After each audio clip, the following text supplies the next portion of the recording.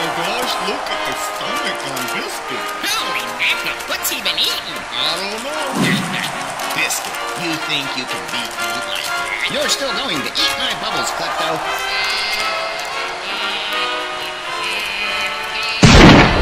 From producer Richard Chamberlin comes something inconceivable. Delilah, I have something to tell you. Biscuit, I just want to tell you that I love you. That's not exactly the response I was hoping for. No, it's not that, honey. I think you got me pregnant. Biscuit, what's wrong with you? You're getting fat and sweating like a racehorse. Nothing's wrong. I am a racehorse. And I don't know what to do.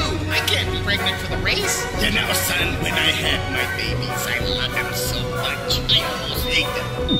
You might have to miss the race. I'm your wife, but this is doctor's orders. Biscuit, it was a fool. Are you pregnant? Guys, I'm not pregnant. Everyone knows the size of my stomach is a result of scanty carbohydrates to give myself the fuel and energy any racer would need to burn through a race. Now, come on! Who's with me?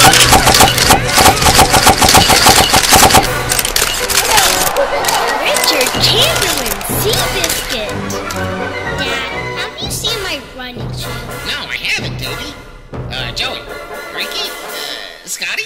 No, Dad. I'm Mikey. Coming this Labor Day.